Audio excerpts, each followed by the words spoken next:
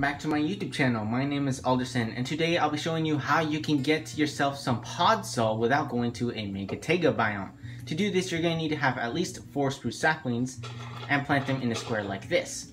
Then bone meal them, and voila, we have a spruce tree, a mega spruce tree that spawns Podzol around it. This didn't used to be the case in Bedrock. It used to be, it's been the case in Java Edition.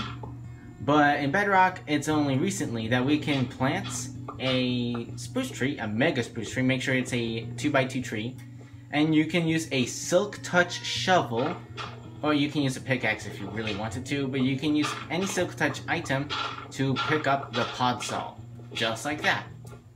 And sometimes it goes a couple layers.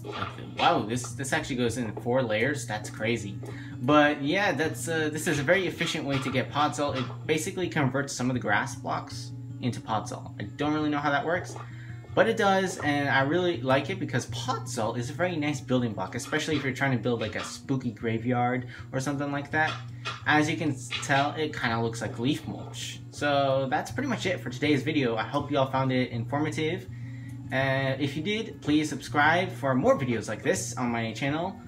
And that's about it. I hope you all enjoyed. And this is Alderson signing out.